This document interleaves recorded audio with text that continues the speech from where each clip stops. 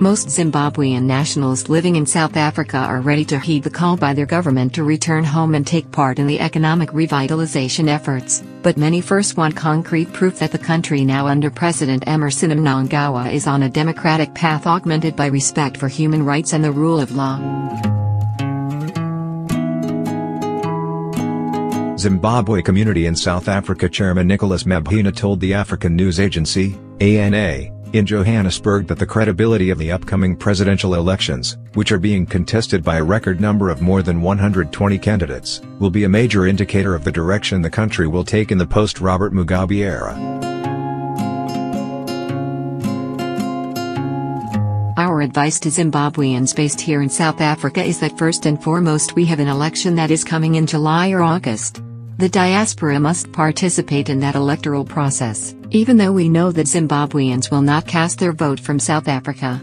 Those that are registered should go back and vote in Zimbabwe. Secondly, all of us have relatives that are registered, we must encourage them to vote, Mabhina said on the sidelines of an African Diaspora Forum event commemorating the lives of victims of xenophobic violence in South Africa.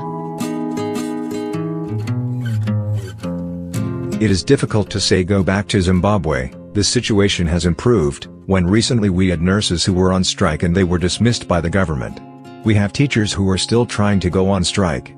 This is why we think once we have an election and there is a national economic dialogue where we talk among ourselves as Zimbabweans at home and in the diaspora about how we rebuild our economy, Zimbabweans will certainly go back to Zimbabwe. Overly ambitious Zimbabwean presidential aspirant Tinashe Jonas, leader of IDL Zimbabwe, scolded the ongoing campaigns by the Zimbabwean government to have its citizens based in South Africa return home. We are already being disenfranchised by not participating in the upcoming military run in ZANU-PF stolen elections. They are just looting, nothing business or for improving Zimbabwe. I am ready to lead a revolution now, driving these devils into the gates of hell, peacefully or even with full-scale war, Jonas said. Jonas recently declared himself president of Zimbabwe at an event covered by the Zimbabwe Broadcasting Corporation and other media in Harare. He has even held an inauguration ceremony.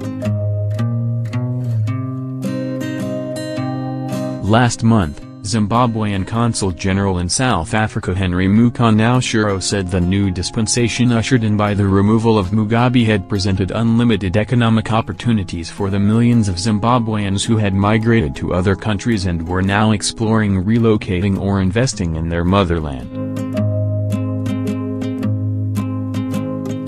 There is a lot of uptake by our own diasporans, business uptake that is.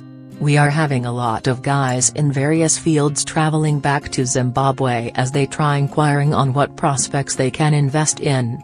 We are having them, Zimbabweans, partnering with South Africans and other people in the diaspora, and they are taking them across the Limpopo River, Mukanaushiro told Dana at the time.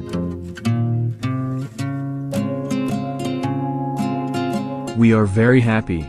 I think we are inundated at the embassy in Pretoria, at the consulates in Johannesburg and Cape Town. There are a lot of inquiries that are coming around. We are happy with that influx of investors and inquiries. He appealed to the multitudes of Zimbabweans based in South Africa to play an active role in the rejuvenation of their nation, which experienced record high levels of inflation, a massive brain drain, and food scarcity under Mugabe's rule.